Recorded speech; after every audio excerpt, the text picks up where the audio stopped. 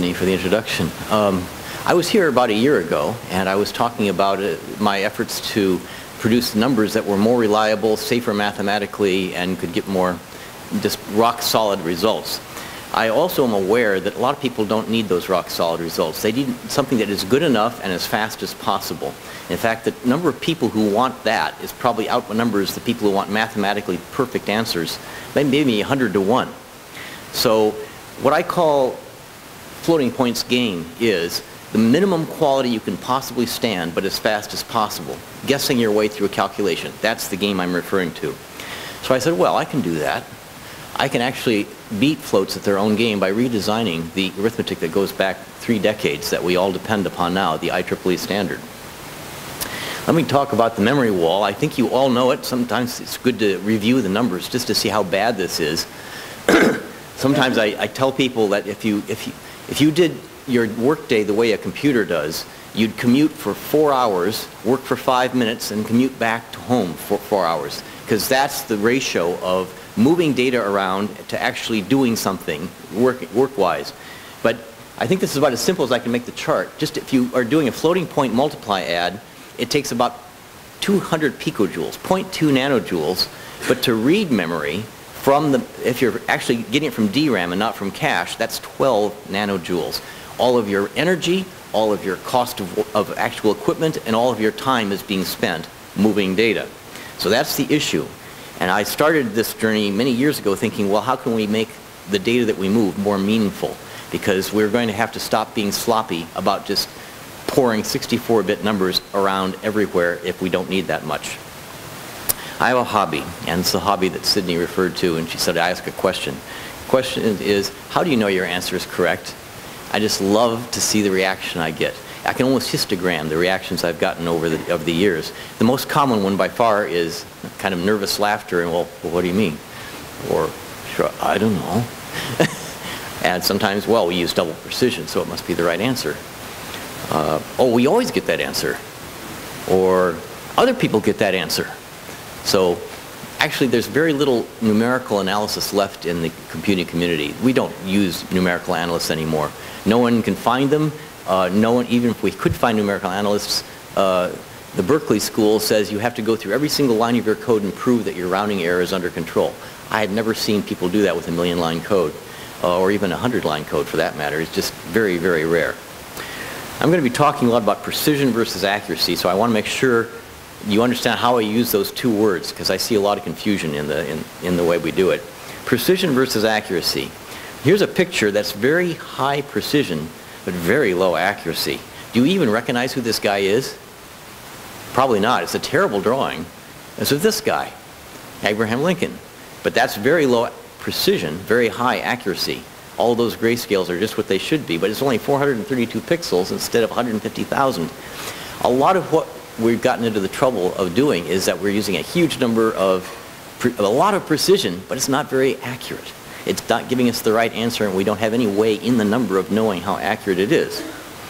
And I've seen people propose alternatives, but they tend to result in these discussions that are more heat than light. I've got a system that's called rational arithmetic, or I've got a system that's this, and it's going to solve all the problems. I say, well, what are your measures? What are your metrics for a number system? And we need to have a sound set of, here's how we're going to compare one way of doing things with another, or else we're not really doing science here. We're not even doing engineering. Well, one way is just figure the relative error of your calculation, which is you can do absolute error, just what's the absolute value of the difference between the right answer and the answer you got. But it probably makes more sense to divide it by the answer you should have gotten, so you get relative error, because we're dealing with very big and very small numbers in most floating point calculations after all. The dynamic range of a system. You can easily get a very high accuracy if you don't care about having very much of an exponent range. There's a kind of a trade-off between dynamic range and accuracy if you look at the way the bits are laid out inside of a number. So if you make sure you're not cheating on the dynamic range, we do need both. And if you have the relative error, you take the log of it, and if you have like a relative error of 0.001, that's 3 decimals of accuracy. So take the log base 10 and negate it, and that's how many decimals of correct number you got. So we have a feel that single precision is about 7 decimals, and double precision is about 15 decimals. 15 decimals. That's crazy. And the percentage of operations that actually wind up exact. How often can you do a plus or a minus or a divide or a times and actually land on another system, another number within your vocabulary and not have to round at all? That'd be something interesting to know. And then when you do make an accuracy loss, how much did you lose? How many decimals did you lose from your answer? If you want to think about the Shannon type of metrics, how much information is there per bit? When I look at the floating point numbers that applications produce, when you're doing these big data stuff, you'd be surprised how low the entropy is. It's not very high, which means you're like, the exponent bits almost never change. It's not nearly as much information as you think you're using. And that's a huge waste if you've got petabytes of data that you're spending time to store or to move over a network. And then there's accuracy benchmarks. I could build up to simple formulas and say, how many decimals did you get correct? Do linear equations, do FFTs, do other math kernels, and say, how many decimals did you get right? Let me give you some memes that to show you just how far we've gotten from where we should be. Here's computers in the era of the IEEE standard, 1985. Remember those days? Some of you weren't born yet, but that's what computers used to look like. This is what computers look like now. They are 1,000 times smaller and 1,000 times cheaper, or say 1,000,000 times cheaper per transistor. But the IEEE standard was designed for very expensive transistors. That's what the arithmetic looked like when they designed the IEEE standard for single, double, and extended precision. Fast forward to 2017. This is what arithmetic looks like now. Something's wrong here. The only other part of technology I know that has stood still this long without updating with massive changes of Moore's law type advances is the QWERTY keyboard we all type on. We're still doing the same keyboard layout we had 100 years ago. Well, the floating point as we use now is derived from a 1914 idea of a separate exponent and a separate fraction register, and that's it. Another analogy I give people is the way we used to do printouts. This is a printout from 1970.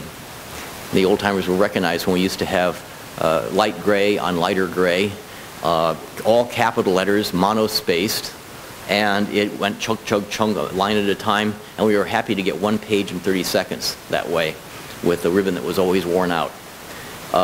IBM discovered laser printing in the early 60s and got very excited about it because they wanted to produce that, except they wanted to produce 3 pages per second. They were so excited that they could have horrible looking printout that came out of the printer so fast that the paper flew through the air, and they said, now we finally keep up with the CPU. It did not cross their minds, as it would the mind of Steve Jobs, let's say, that maybe people are still willing to wait 30 seconds for their printout, but they'd like it to be full color, full bleed, two-sided, you know, with all kinds of graphics capability and not just a bunch of capital letters that are monospaced. So this is what eventually happens to most technologies. They become, we do more in the time we are willing to wait. The actual thing we attempt expands. We do not do things in less and less time. But engineers always instinctively think, oh good, I'll be able to do this in 1/10 of a second now instead of 1 second. No, you're going to do something 10 times as big and you're going to still take 1 second. That's what always happens. But it hasn't happened to arithmetic. So the challenges for the existing arithmetic is to upgrade a storage inefficient 1980s era design that we are all locked into. The only thing I've seen that says wrenching is back in the old days there used to be a format for characters called EBCDIC, EBCDIC, Extended Binary Code for Information Interchange. That was the IBM standard. That was before there was ASCII. I guess we're kind of making the transition from ASCII to Unicode now. But when you change a character set and everybody has to go through that, for a while you have to have both character sets and then eventually you kind of drop the old one and then you can move on. But right now, the existing arithmetic, there's no guarantee of repeatable or portable behavior. You can't move it from one system to another. And people are astonished when I tell them, you can run the same problem on one machine with the same data 5 seconds apart and get a different answer to your floating point problem. And the standard does not stop that from happening. In fact, it encourages it. It says, well, if you every once in a while can get a little bit more precision with some hidden bits in your machine, absolutely do that. But you have no idea why the answer is now different, because you don't know which one is the right or more accurate answer. Because 32-bit is kind of inefficient at the accuracy, that's why everybody's going to 64 bits. We're using twice as much data for a lot of things. The IEEE standard does not obey the laws of algebra. I'll show you an example of that. It doesn't have the associative or distributive law. So if you If you're not doing a good imitation of mathematics, you've already got a very shaky foundation for most of your calculations. That's not true for integers. Integers on a computer are rock solid. That's why people get the impression, oh, computers don't make mistakes, computers don't lie. Well, that's only if you're dealing with integers. If you're working with floating point, they do lie, and they do it incredibly quickly at petaflops per second. Anyway, very poor handling of all the things that can go wrong in a calculation. Overflow, underflow, not a number. They put a lot of stuff into the standard that no one really makes use of, and it's not really available in standard computer languages, so how would you ever see it? And the dynamic ranges are way too large, which means they stole bits that you could have used for more accuracy, and that's probably what you really needed. When you do make a rounding error, you can't see it in the number. It's invisible. It's hazardous. People have lost lives because of floating point errors. Billions of dollars have been destroyed because of bad rocket launches or because of oil platforms collapsing because they didn't calculate correctly. And it's because no one knows how accurate these calculations really are. And when you parallelize them, when you say, here's a serial code, I'm going to now run it in parallel, you get a different answer. I just spoke at CSIRO 2 weeks ago, and it was a room full of 160 people who were doing big data, and almost every one of them was having the problem that when they submitted a problem to the cloud, they could not get the same answer twice. I bet that's true for a lot of people in this room as well. You've almost gotten so you don't expect to get the same answer twice. You tolerate that. But we used to be able to get repeatable answers on computers if you give them exactly the same data, but not anymore. Here's a simple example of just how bad things are, and I won't burden you with a lot of these, but here's a dot product of two vectors A and B. They're only 4 elements long. I'm going to take the product of 320 million, 1, negative 1, 80 million. These are not huge numbers. They're easily expressible in single precision without any rounding error. You can express these numbers as integers. They're fine. So in single precision, if you take the dot product, you get 0. And you might say, well, let's check that and do it in double precision. So you do it, and you get, again, 0. Trust me. Try your calculator. You get 0. Then if you're really conscientious, you might say, well, let's try summing from left to right and from right to left. Let's try it with a binary sum collapse. You get 0. The correct answer is 2. And this is only 4 long. Now think of how much linear algebra you do on a computer and how often you depend upon large matrix things like singular value decompositions if you're doing big data. But you can't do linear algebra with floats. All linear algebra is unstable with floats. By the way, I'm very happy to share all of these slides, post them, put them on the web, and we can do that through the conference, or I'll do it personally if you have any trouble getting the slides. But I'm always totally open source with my slides. Anyway, so I'm just getting warmed up on the IEEE 754 standard. As I say, no guarantee of identical results across systems. There are hidden guard bits that you can have that will really wreak havoc with your repeatability. This is a guideline. It's not a standard. So there's no reason to really stick with it. If you can't get repeatable results, why does it get to call itself a standard? It's got a set of requirements, recommendations, and good to have. Well, that's a guarantee that everybody's going to have different implementations, right? And a lot of vendors, including all the ARM people, are ignoring some of the requirements now. So you don't even have the requirements standardized. Those are the laws of algebra I mentioned as breaking, associative and distributive law. And when you overflow to infinity, how many digits did you lose? All of them. I mean, that's an infinite error. Why did they say, let's round, this number's big, let's round it up to infinity? Yikes. So I call IEEE floats weapons of math destruction. They are totally destroying people's ability to get repeatable answers, and everyone's relying on libraries. Well, we hope somebody worked this out so we can just use this routine and that it's safe. We don't have the expertise here locally, but we'll trust that this routine's been used long enough that it's safe. I got one more page of these. What else is wrong? Well, as I say, the exponents are usually too big. The accuracy is flat across a vast range. If you know that something's like 10 to the 300th power, is it likely that you also want to know exactly 15 decimals worth of what that number is, or do you just say, wow, it's a big number? Human beings tend to put things close to 1 in terms of their dynamic range as much as possible when we talk about them. If we had to do a chemical calculation in femtoseconds, We wouldn't have every number be 10 to the minus 15th times something very precise. We'd start talking about femtoseconds and bring things back into the range. But there's actually another better mathematical reason why things tend to gravitate towards an exponent of 0, which is the central limit theorem of mathematics. Statistics. Subnormal numbers, this is when you underflow, gradual underflow. If you've done any kind of real close examination of what happens to very small numbers, it's a headache for the designers. It can add 30% to the size of the chip. Divides are messy. They're not symmetric with multiplies. Like add, subtract are very symmetric. Same speed, same hardware. But divides are much harder than multiplies. You got all these wasted bit patterns. -0? -0? Really? I mean, the people on the committee, I just want to shake them. Did their educations fail them? There is no such thing as -0, but they distinguish between negative and positive 0. And then there's a whole bunch of not a number types. In fact, in double precision, there are that many ways to say something is not a number. That's an awful lot of wasted bit patterns. You could have doubled the dynamic range if you'd actually used those numbers to mean something. So I picture the 1980s people clustering around this, this idea of a sign bit, an exponent bit, and a mantissa. And there's people who are talking about, let's have more exponent bits because that'll save transistors. It's a lot easier to build an exponent than it is to build a fraction, because you have to multiply the fraction part. You just have to add and subtract the, oh yeah, those transistors are really so expensive. And my company wants to use guard bits. This is the original corruption. It came from actually Intel. Intel had an 80-bit extended precision register they thought would make their coprocessor, the 8087, better. And so they insisted that it be in the standard, and so they would have the high moral ground that their calculations were better than other people's calculations. That was the beginning and the root of not repeatable answers across systems. And it caused a lot of people, grief for the people like who tried to make Java repeatable, right? Write once, run anywhere, get the same answer. Even now, you can't say that with floating point in Java.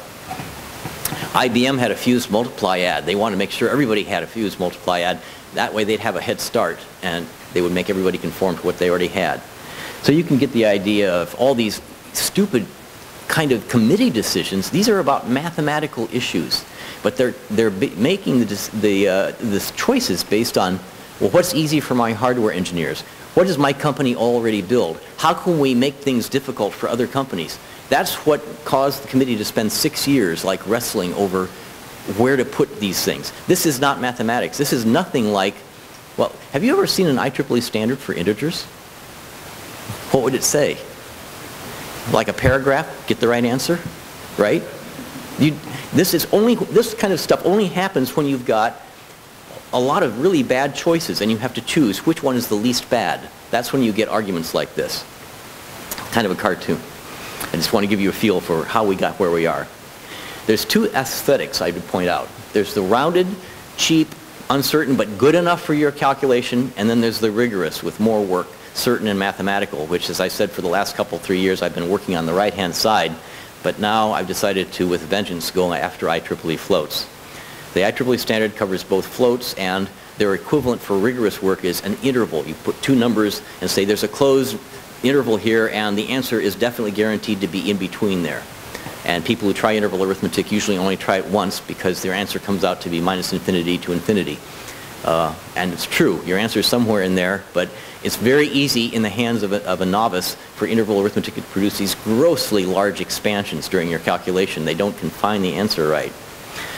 But they did put in things like, well, how can we help people control rounding error quasi-automatically? Let's put in 4 different rounding modes and let people try that. Let's put in, they put in a lot of little tricks into the IEEE standard that slowed it down. And this is perhaps why you now hear discussions of approximate computing. Maybe we could do even sloppier work than IEEE and get faster. Well, you've already got approximate computing, and it's pretty approximate, and that is the current floating point you use. You can't get too much worse than it is and still get any kind of answer at all. But what really bugs me is that the IEEE standard is full of things that are trying to make the answer very more rock solid. And make up your mind. Do you want mathematics and provable answers, or do you just want good enough and fast? If you mix the two aesthetics, you wind up getting something that's not as fast as it could be, and it's certainly not rigorous. You still can't trust it. People say they need the hardware to protect them from not a number and overflows and things like that in their code. I say, well, gee, do you keep the debugger mode running when you have production software? You turn the debugger mode on to protect you from this, see what's going on until you can finally stop the error conditions from occurring in your code. When you finally make it impossible for those error conditions to occur, then you turn off the debugger, triple the speed of the code, and say that's the binary that ships, right? But right now people are asking that the debugger constantly be running on their floating point hardware. So I'm introducing something I call a posit. Posit is sort of a polite word for a guess, because all floating point numbers that round are guesses, actually. Of course, you don't have absolute certainty that it's the right number. But in philosophy, a posit is a statement that is made on the assumption that it will prove to be true.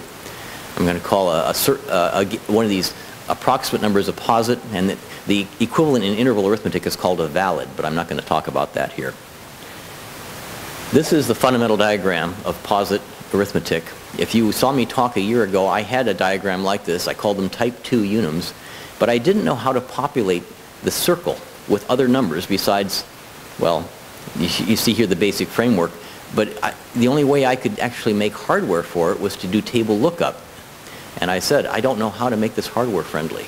Had to break through last December 3rd is when it finally hit me. I knew how to make this as friendly as building floating point arithmetic is currently on a machine. So this is as simple as the signed integers. In fact, it maps directly to normal signed integers. Now there's a point up at the top, 1, 0. What does that mean as a signed integer? Well, if you were counting as an integer, you go 0, 1, negative 2, negative 1, and back to 0. It overflows, an integer overflows right at that point where it hits 1 followed by a bunch of zeros, which is sometimes the source of bugs. But that's just the way modulo arithmetic works. That's also exactly the point where you flip over from positive infinity to minus infinity, so it's got the same confusion that you have with integers. But you can actually have as few as 2 bits and actually make a useful number system out of this. So there's definitely no negative 0. But let me start to fill in a number for you, okay? I hope you can see this. I'm going to start between 1 and infinity. I'll put 4. I could put 2. I could put several numbers. And then it's mirror imaged with 1/4 on the bottom and negative 4 on the left. So this is the rule, is you reciprocate by flipping horizontally and you negate by flipping vertically, which is really nice because it's just 2's complement arithmetic, and we know how to do that super fast. That number that's right there at the northeast point I call u seed, and it's 2 to the 2 to the es, where es is the number of exponent bits. Okay, I know, I can see you glazing over already. A better thing is to just show you how the circle fills in. Okay, between 4 and 1, I can put 2, because I've got space for another power of 2. Between 4 and infinity, well, let's multiply by 4 again. Let's keep doing that. The closer I get to infinity, I'll just keep multiplying by 4. But if I want to fill in a point between 2 powers of 2, if there's a power of 2 in between, I'll put 1 there. What if there's no power of 2, like between 1 and 2? What would you put in there? How about 3/2? Makes sense. Between 1/2 and 1, I'll put 3/4. And that's the first time I don't have perfect reciprocation, because 3/4 and 3/2 are not perfect reciprocals. But for all the powers of 2, and for that matter for 0 and infinity, straight up and down, you get the reciprocal. It's as symmetrical for multiplication and division as it is for addition and subtraction. This is starting to look like mathematics to me. But the crazy thing about this, and the elegant thing is, the more I add bits to the right,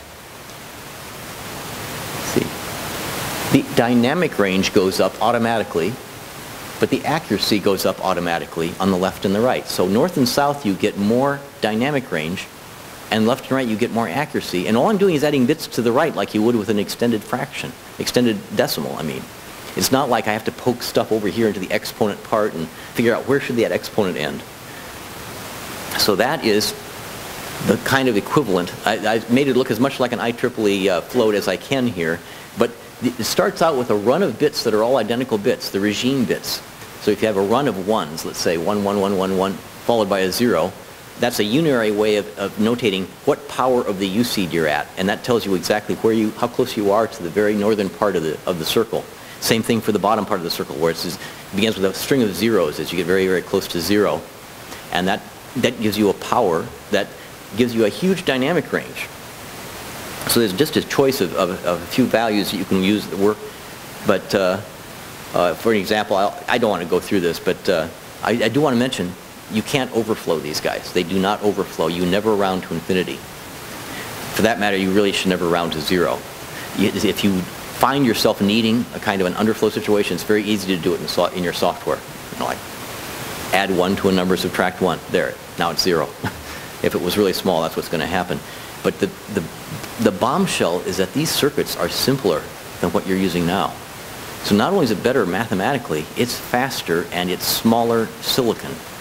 It's less latency. You can put more processors on a chip. And that made me realize floats are dead. It's just a matter of time. They have nothing to recommend them at this point, except for the fact that they're everywhere. We have this gigantic legacy that we have to get rid of. It's sort of like the transition from serial to parallel processing. It took a long time for us to keep code running in parallel. But it's not like we thought that parallel processing was a really bad idea. Well, some people still do, I guess. So here's why I say we should try to represent these reals. We've done some studies, and it's really hard to find too many cases where you go outside the range of 10 to the minus 13th to 10 to the 13th in your dynamic range. Now, even single precision gives you like 10 to the minus 45th to 10 to the 38th power. And don't even get me started on double precision, because it's like 600 orders of magnitude. You do not need 600 orders of magnitude in one calculation. It's, as I say, it's there because the hardware engineers find it easier to do that than to give you a more accurate number. The central limit theory, however, says that exponents are always going to do this to you. And here's what IEEE float accuracy does for single precision. It wobbles a little bit. There's always wobble because you're approximating an exponential by a bunch of straight lines, and that's the wobble in the accuracy. And over there on the left, that's gradual underflow. When you hit the smallest exponent, it gradually slides down to 0, and they thought that was very clever when they came up with it. But there's nothing over on the right that slides down. It's not symmetric. All the NaN values are over there on the right, by the way. This is not a number. This is not a number. This is not a number. So this is not what we need. We do not need flat accuracy. What we need is something more like that. That magenta curve is posit accuracy. It puts all of the extra bits of accuracy right where you need them, but it actually has a larger dynamic range than floats. Or I can get the same dynamic range and improve that peak, but it always pokes like that. But that's only one advantage of posits over floats. These things are designed mathematically. So one-to-one map of binary integers to reals. If you have an instruction that says, is this integer equal to this integer? And of course all computers do. You have to right now have a separate instruction for, is this float equal to this float? Because it's got all kinds of extra conditions. Well, 0 is equal to -0. And if it's a NaN, then it's not equal to anything. And junk like this means you have to have a separate set of instructions. What about x less than y? If you can compare two integers, x and y, it's the same instruction for posits. If the integer is less, x over y, thinking of it as an integer string, is also true for the posits. So you actually save instructions because they work exactly like you would like. So you've probably ridden through these already, but they're perfectly reproducible. They're as reproducible as integers. And they obey the mathematical laws that I said were broken earlier. Here I'll do a study. Now I'm going to take it all the way down to 8 bits because I can compare an 8-bit float exhaustively. 256 possible numbers. And I'll take like an addition table with 256 by 256. That's a big addition table. But I can actually check every single number out and I can do a comparison. What would it be if we had floats versus if we had posits? And you can see it's got a little dynamic range. It's a little toy. Call it a quarter precision float that you can actually play with these things. And it's one of the best ways to compare a number system is to turn the precision way down so you see all the ugly warts. They come to the surface. So here is the way the accuracy looks for the set of positive numbers. And you can see it goes as low as half a decimal over there on the left. But mostly it wobbles between, I think it's about 1.3 and 1.4, something like that, 1.55 decimals. So then, of course, it drops off completely.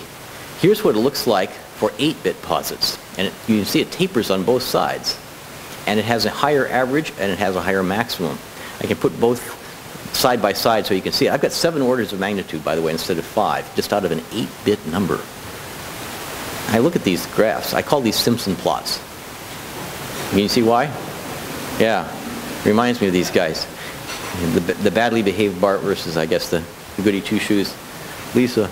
But that's what you want, is something like a more rounded situation. If I put them right on top of each other, you can see that the only place where floats are better than posits is just before you overflow or underflow. And most algorithms do not spend any time there. I can match the float dynamic ranges since I say, well, okay, it's going to be a drop-in replacement. I want people to be able to just say, compile and use these instead of these, and everything should just work. So the changes for the people who write applications should be zilch. Should be just about as invisible as going to the hardware store and buying an LED light bulb instead of an incandescent, and you just screw it in, and now you get more light and uses less energy. That's the goal. I will have to rewrite some libm.h math libraries so that you can still link to stuff that does all the calculations, right? But other than that, it should just be a matter of just use them. They should work. But I want to talk to you a little bit about deep learning and neural networks because we made an interesting discovery. You need something called a sigmoid function when you're doing deep learning. You need something that goes to transition from 0 to 1 as a neuron goes from on to off. And it has to be a gradual one. People have done all kinds of tricks like, well, let's just go flat and then ramp up and then go to, or keep on ramping up. Approximations that don't converge very well and they can completely die. You need some kind of a gradient from minus infinity to infinity. And so what they often recommend is the sigmoid curve of 1 over 1 minus e to the minus x. 1 over 1 plus e to the minus x. And that's the green curve shown here. Well, if you take a posit of any precision, flip the first bit, and shift it 2 bits to the right, you get that magenta curve. That's like 60 picoseconds worth of work. It's less than a clock cycle. These things are naturals for deep learning. They make sigmoid function, instead of taking 100 clock cycles to evaluate that green thing, you can do it in less than a clock cycle. It'd be trivial to get perfect sigmoid functions out of these things. In fact, Isaac Yonemoto calls these things sigmoid numbers because he likes that property so much. But we have actually managed to train neural networks all the way down to 8-bit precision. Now you'll see that NVIDIA in the Volta processor and you see stuff from Google where they're using 16-bit numbers that are kind of modified fixed point numbers. But they really can't get below 16 very well. We took it down all the way to 7, and at 7 it failed. But with posits, you can use 8-bit numbers to train neural networks, and the training is the hard part. Of course, you can also use them on the inference side. That's easy, comparatively. But I think this is going to double and maybe quadruple the speed at which we can do deep learning training. Let me take you through a comparison of floats with posits, just on the unary operations like reciprocal, square root, square, log, and so on. So here's a plot where I took all the errors and I sorted them from left to right, from lowest to largest error. You can see there's an area where they're exact. There's no error. They actually reciprocal, like the reciprocal of 1/2 is exactly 2, and you can represent that in both systems, so there's no error. Then you start to get some errors in the floats, but the posits are still kicking at no error, and then they gradually creep up. But at no point do you get more error. In fact, the error in the floats goes to infinity, and then it dies because there's a lot of numbers you can't even reciprocal. Whereas the posits, every number has a reciprocal. Every number. And most of them are pretty accurate. I can actually do bar graphs as to what fraction are exact or inexact, and well, they don't overflow and they don't underflow, so that's looking pretty good. It starts to get even more serious when you take a look at things like square root, where the accuracy is uniformly twice as high. And now we'll get an 8-bit number. People say, well, is that just because it's 8 bits? Say, if you use a 32-bit number, you'll have a hard time seeing the magenta graph because it'll be glued to the x-axis. It's 30 times more accurate for posits than for floats if I go to 32-bit precision, and even worse for 64 bits. So by using a very low precision, I actually make it possible to see the advantage. That's what it is for squaring a number. Yikes. Okay, that's pretty dramatic. Logarithm, it looks a lot like the square root. By the way, these nans, I still have not a number, because I can't take the logarithm or the square root of a negative number.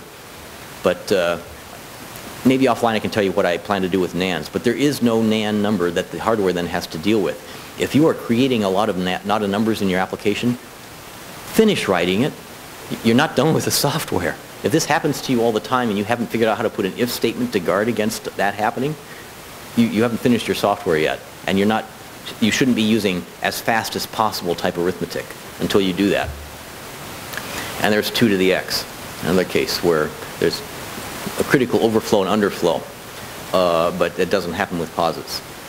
But for round 2, now let's get down to plus minus times divide. This is the hard part. This is why I went down to 8 bits, is because I wanted to actually examine 64K possible cases and look at them all. You're going to have to color code it. I'm not going to be able to see the numbers, right, of the addition tables. But I'm going to say black is exact, magenta is inexact. There's an error there, but it did rounding error. And the more bright the magenta, the bigger the error. So if it was just a tiny error, it would almost look like black. Red is overflow, blue is underflow, blue is underflow, and gold is not a number. It totally crashed. Here's what it looks like for addition closure. Oops. Yeah, right. What's going on here? Yeah, that's right. That's what addition looks like with floats. You got a strip of black down the diagonal where you're taking a number added to kind of close to the negative version of that. But you got an awful lot of error. But then you got these underflow regions, and I mean overflow regions that are bright red here. And it's all framed by a bunch of not a number things that happen because of all those not a number things that are in the floating point standard. Here's what it looks like for posits. There actually is a not a number. You've got to squint to see it. And I think there's one up there too. No, that's it. If you add infinity to infinity, plus or minus, you don't know the sign of it, so that's not a number. You can't do that. Other than that, it's closed. Okay. That's what the float addition versus posit addition looks like if you graph the errors. Let's take a look at multiplication. Whoa, look at all that overflow. Look at all that underflow. Pretty bad. They actually get a pretty good number that are exact, 22% exact. And that's more than I can get with posits. But look at the costs they pay. All of that overflow and underflow possibility, it goes away with posits. Again, these are mathematical constructs. You can kind of see the hyperbolic structure of the whole thing, and it just looks right. It doesn't look like it was designed by committee. And again, the sorted losses. If you could multiply that much more accurately using the same number of bits, my hope and dream is you find you don't need 64 bits anymore for your application. So let me take you through just a couple of actual calculations using this stuff. Like, I call this accuracy on a 32-bit budget. Here's a big formula. Calculate it with whatever your favorite number system is. You can play with rounding modes. You can play with, I don't care, just use whatever you think is a great kind of arithmetic. Try calculating 27/10 minus e. Ooh, that's like 2.7 minus e. I just scraped off 2 decimals, didn't I? Pi minus, that looks innocent. Root 2 plus root 3, until you find out that root 2 plus root 3 is 3.14, ... Whoopsie. I just scraped off 3 more decimals in the denominator. And so I've got divided differences where both of them are magnifying the inaccuracy, and to make it even worse, I take it to a power, which always makes errors even bigger. And the correct answer I show there is to, what is that, 11 decimal places? And so the benchmark, instead of doing it as fast as possible, is show me how many bits of decimals right you can get with your number system. So with an IEEE afloat, I only get 3 decimals right because of the magnification going on here. If I use 32-bit posits without fused operations, I get twice as many decimals, 6 decimals. And if you knew you had 6 decimals in an answer, wouldn't that often be enough? I mean, the only reason you carry around 15 decimals is in the hope that you'll have 3 that are right in your answer, because you probably only need 3.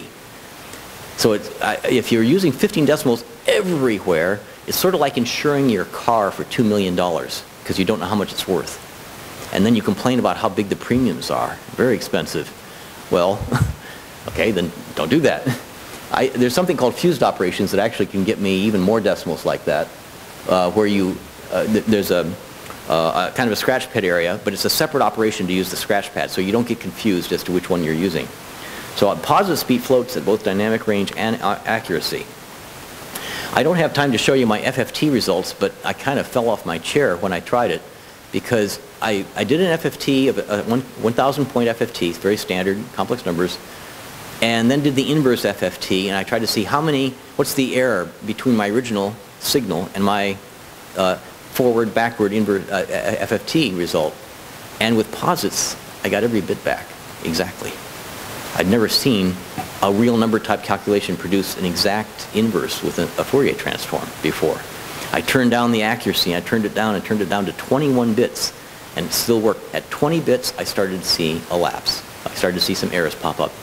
But I look at the way that people are struggling to do fast Fourier transforms, like for the square kilometer array. They're using 64-bit numbers to store the results of the SKA. And they can get away with 21 bits. And that's a third of the storage. That would save them millions of dollars on storage if they plan for this. So maybe the next generation of the SKA can start to look at positive arithmetic. All right, let's do the big one, LINPACK. This is what we all base on the top 500 on, right? Well, the original LINPACK wasn't unlimited in scale until I managed to talk Don Guerra into making it a scalable benchmark. He used 100 by 100 as the problem until it got just so small that it was silly. You fill it up with random numbers, and then you make a B right-hand side such that the correct answer is all ones in the answer vector. So you just stick x, multiply a times x, which means adding up the row, and use that for your B value. So we know in advance that the answer should be all ones, and it's easy to take a glance and see whether you've really bollocksed up your algorithm, because you won't get anything that looks like ones. Usually the answers are catastrophically wrong. And I did the classic LINPACK algorithm, which is LU factorization with partial pivoting, and I allow refinement using a residual. You don't have to do that, but with IEEE 16-bit floats, well, it was kind of interesting to try turning down, since they're available right now, right? I mean, NVIDIA actually has them in native hardware, and Intel is moving to supporting 16-bit floats, half-precision floats in hardware. And the maximum error was pretty bad of 0.0 and 1, only 2 decimals of accuracy. Well, let's see how many decimals of accuracy I can get with posits. There wasn't any loss of accuracy. I got all ones. Every single entry was exactly 1. And that made me think, I think we've got a broken benchmark. Because if I can get the exact answer with 16-bit posits and the 64-bit numbers aren't anything like exact, why are we doing it that way? Why would anybody do it that way? So I did it with 64-bit floats, and that was the answer. That's what they look like. There wasn't a single answer in this x vector that was exactly 1. It never hit it. Always missed by many places, bits in the last place, up and down, left and right. And of course, as I say, 16-bit posits nail it. So the people who are setting the rules of the benchmark will continue to say you must use 64 bits even though you don't need to. And you can't use Strassen multiplication because that would spoil our operation count. And you can't use iterative refinement because then you could get the exact answer, and we can't allow that. Once a benchmark drifts that far from real-world computing, it's really looking silly. There's an event, I think it's still in the Olympics, called a walking race, where you have to walk. You can't take more than 1 foot off the ground, so you wind up walking like 4 or 5 miles an hour, and almost everybody disqualifies because it's just so hard not to break into a run and go 15 miles an hour, right? What we have with LINPACK and the top 500 is a walking race. So for building posit chips, the race is on. We got real hardware. The regime shifter is about the only thing we had to develop because that was kind of strange, that those regime bits in the beginning. The rest just looks like standard float stuff. Barrel shifters, integer adders, integer multipliers, carry look ahead. It's all the stuff we've known how to build for decades and decades. So we've got Verilog. They're simpler, they're less area because they don't have all these crazy rules they stuck into the IEEE. Do you know that in IEEE, the square root of -0 must be -0? What were they smoking? I mean, this was Berkeley, it was the 80s, so I can understand that controlled substances were probably involved, but I still can't find anybody who can tell me why the square root of -0 is -0, but it makes work for the hardware designer when they have to obey rules like that. Rex Computing is shipping us a multiprocessor computer at the end of August that will have posits in it. They're well along. We're going to get to play with the hardware. This is not just a software simulation. There are others coming. Posit Research has is forming based in Singapore, but it's got Bangalore and US offices as well to completely fill out the hardware software application stack because they see the writing on the wall. This really looks ideal for GPUs. I mean, when you want pixels on the screen, really using it as GPUs, not as accelerators, then how you get those pixels there, you don't care what's under the hood. So one of the easiest things to start with is changing the graphics libraries to just use these and get the job done. Another place is embedded computing, where you're not necessarily trading the data with everybody outside world, looking at it, making sure it's compatible with other people's bit formats.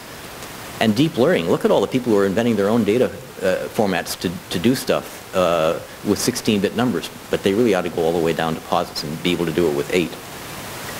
I've got interest from Google, Intel, Samsung, NVIDIA. I look forward someday to have a wall of logos like we just saw in the previous talk. That would be great. But we are forming a consortium for next generation arithmetic. That will be an international consortium of people interested in making this transition. Lawrence Livermore, unknown to me, would pick these things up and started trying them on their codes. They've got proxy codes for shock hydrodynamics, LULESH, and incompressible fluid flow. That's the Euler 2D. And they were getting 3 and 4 decimals more accuracy on their end results than they got with floating point arithmetic from the standard. And they're all in. They've got a team of 11 people coding these things up now. As I say, the consortium is forming. It will meet as a birds of a feather group at Supercomputing in Denver. And we will have an annual meeting that will really get together all the interested players in March of 2018 at the Supercomputing Asia conference that will be held in Singapore. So 32-bit precision, I'm hoping, will suffice where we have been using 64. Early computers, really early computers, like everything before the IBM System 360, that was the big watershed.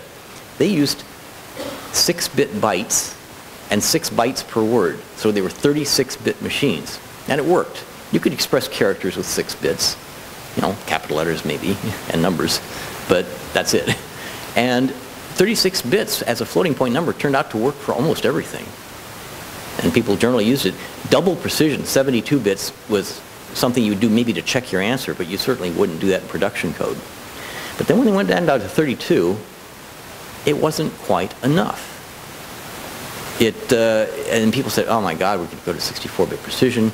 And then you had CDC and Seymour Cray started building 60-bit machines, and the 64-bit Cray 1 as a native type in order to support the new need for higher precision than 32. But what if 32-bit posits could replace 64-bit floats for a big data workload? That's like a turn of Moore's law, and Moore's law is slowing down. So if you want to know what to do beyond Moore's law, well, one thing is to replace your floating point with posits, because that'll give you a 2x shortcut to exascale, maybe more. Especially if I can go all the way from 64 down to 16. I'm increasingly finding I can get away with 16-bit posits. They have 4 decimals of accuracy, and they maintain 4 decimals of accuracy throughout the calculation. And if you get 4 decimals of correct answer, like in a fluids code, why wouldn't that not be enough? Now, I have to say, in Singapore, Europeans are rare. I suppose they think we all look alike. But because of my ruddy complexion and my reddish blonde hair, I get told about once a week that I look like Donald Trump. So I thought maybe I should have a cap made up. Make single precision great again. So, in summary, better accuracy with fewer bits, consistent portable results, automatic control of rounding errors. I can do stuff for you in a compiler that you don't need numerical analysis anymore. I can automate it. It's a clean mathematical design, finally, and it reduces the energy of you're using, longer battery life, the power that goes into a supercomputer center, a data center, the bandwidth that you're wrestling with in your network transmissions and just between memory and chip, the storage costs of all the mass storage, and programming costs, because now you get the same answer every time, and you don't have people tearing their hair out for hours wondering, why do I get a different answer on these two machines? Why do I get a different answer every time I submit this data set? That stops happening. Potentially, I think that could halve the cost for all the abundant data challenges that we see before us right now. So, here's some more information for you. I didn't put in a plug for my book, which is called The End of Error, Unum Computing, but it's been out since 2015 and was a bestseller in its category on Amazon for a lot of that period.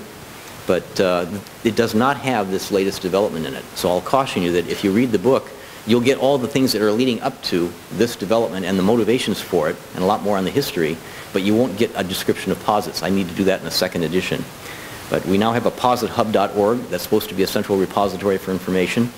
And on my own website, I've got the posting of a 16-page paper that will explain in more detail how to actually create this format and use it. I think these things are coming. Thank you very much.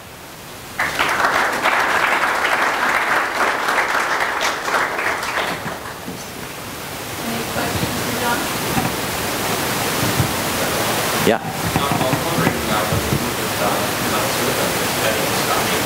What kind of silicon?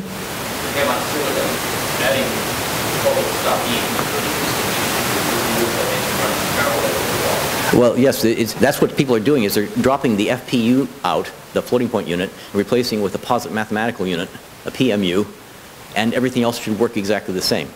You can keep the instruction set.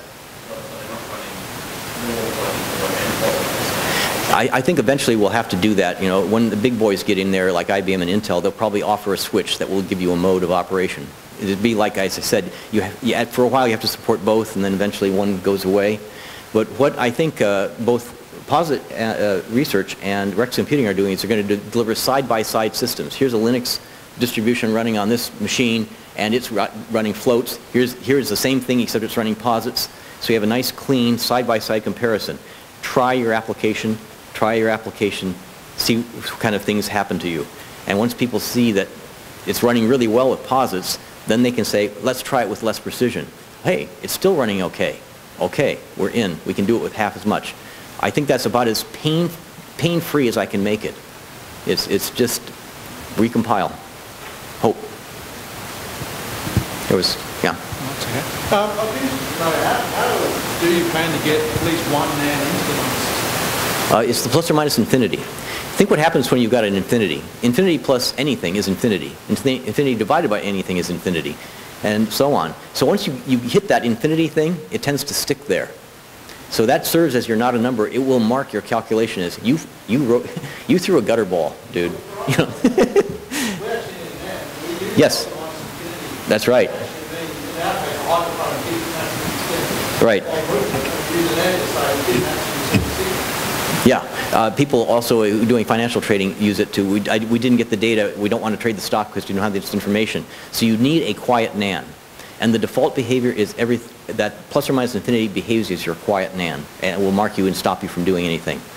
But I tend to put the responsibility up to the software writer that if you're caring about these things as not a number, your code needs to recognize that it can happen and guard against it. It's really simple to do. It's an if statement.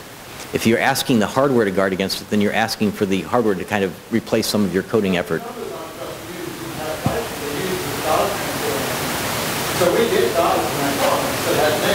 Right. Right, and you'll be able to compute at full speed with posits. You actually use infinities in your space? So we can talk about this offline, but I do have some solutions. I'm trying to avoid two modes of operation because I hate having modes, mode bits. But one mode is that infinity is separate and that a not a number produces an interrupt. An interrupt will go to whatever handler you want and either report it or continue computing with a however. But I can still support quiet NAND and signaling NAND. I understand the need to do that. I don't see particularly the need to support all the other different kinds of NAND, but in the C99 standard, it says you have to report differences like square root of a negative number, log of a negative number, arc sine of a greater than 1, all these things, but that's very easily done by the compiler, right? You can easily say the function when you call sine, if it does this, then that's at the point where you report it. So the C language or any other language needs to be able to control what you see. One of the big mistakes with the IEEE standard was putting flags in the register, in the processor control register that nobody ever sees. And you'd have to know assembler to find out what they're saying. You'd have to dig them out of there. So everything you do as a rule in the, if there's a posit standard, I hope there never is one. I don't want to let IEEE anywhere near this thing. But if there is, you can't have hidden things in the processor. They have to be very explicitly visible in the source code that you write as to how things are going to be handled and what you're doing about it. Then you've got maintainable, repeatable code. Oh, wait, one more. Yes.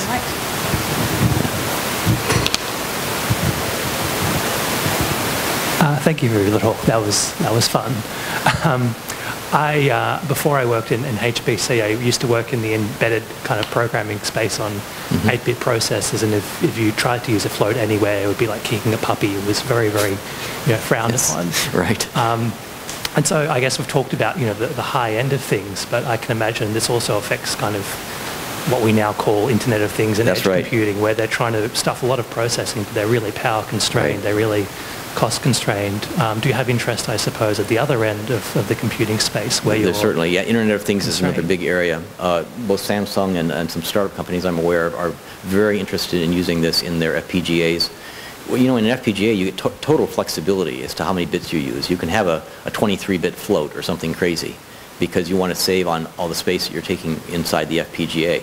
So one of the things that Posit Research wants to do is to build up the libraries of FPGA things that you can dial up or down all these different combinations of posits to be exactly what you need, and then you'll be able to either get more processing squeezed into the FPGA or use less energy, whatever is the constraint, because it's a really, really big deal, of course, as you say. So embedded is going to be one of the killers, where you want to squeeze the number of precision bits down as small as possible and still get an acceptable answer. There was a paper written where somebody tried the older unum arithmetic, and they got an 80% savings on an embedded application. Huge savings. It was some kind of medical embedded device. And so if you start looking in Google Scholar for publications, they're starting to pop up all over that people are getting better results by not using floating point numbers, but switching to these. Yeah? Okay, this one. Yeah. Andres. What is our nice, no, unums always can be used sort of like I do here, where every time I do a calculation, I get the uncertainty bit, pick the center. Do it again, pick the center, pick the center. After all, I said, okay, throw out that uncertainty bit and use it as another fraction bit. Now design such that everything is fixed size. But I've got 3 types of unums going, type 1, 2, and 3. What I just showed you I would call type 3. It's very close to type 2 because it uses that ring of projective reals. But I prescribe exactly what the values are, which is much less general than type 2. And I give up the idea of exact reciprocals everywhere. So I guess it is a new type. But there's that 2 philosophies. You can do things as fast and good enough, or really mathematically accurate with type 1, 2, and 3 unums. And I think the big impact is the one I just showed you. Good enough and fast, but much better than floats. Was there one more? There. Yeah.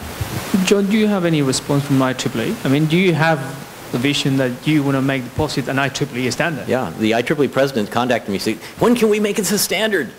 And I said, I don't think I'm done with this yet. I want to see a lot more experience, a lot more use, a lot more people finding out how do we want to handle NAND, for example. Which way is the default? If we have to have modes, I want to know real life experience. What did people want to be the default behavior? So I held off, and I'm really glad I held off because there's been so many advances in making these things better than when they begged me to form a standards committee. But I also really dread the idea of a standards committee with hardware designers and industry executives, mostly from marketing, not mathematics, who have their own agendas, trying to twist and tweak this thing. I've already had people from Intel saying, hey, that looks like you got too many exponent bits there. Could we put a hard limit and say they can never get bigger than this? Because that'd be a lot easier to build. And I tried it, and it totally breaks the system. But I can just imagine fighting these kinds of things in an IEEE committee and saying, no, it's got to be the right answer. I'm sorry. You don't get to cheat. And I said, aw, come on. And I got this from, there was another designer who said the same thing to me.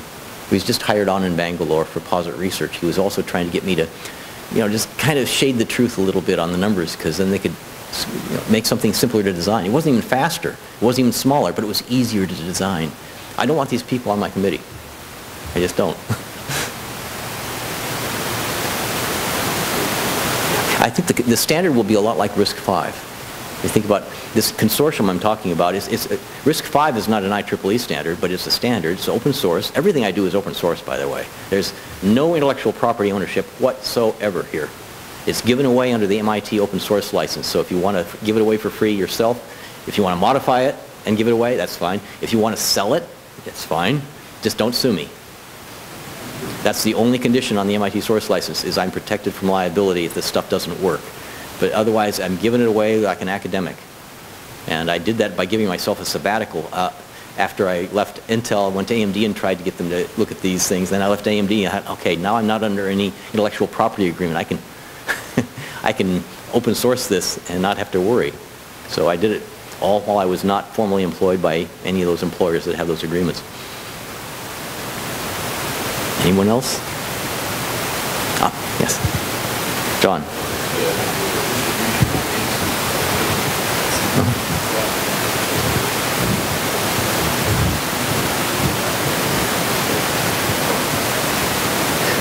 I think you're, the question, how do I know they're accurate? It is possible to verify a lot of calculations.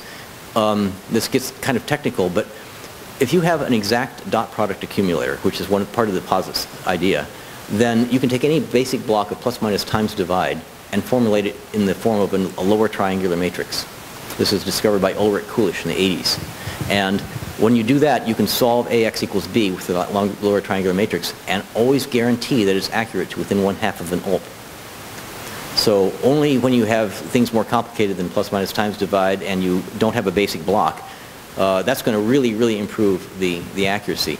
But if people are really concerned about how you know you're getting exactly the right result, I point them to the interval style valids, which have plenty of support for doing bounded calculations and also have features that interval arithmetic doesn't have that prevent them from blooming to minus infinity to infinity as the bound for your answer. They stay tight.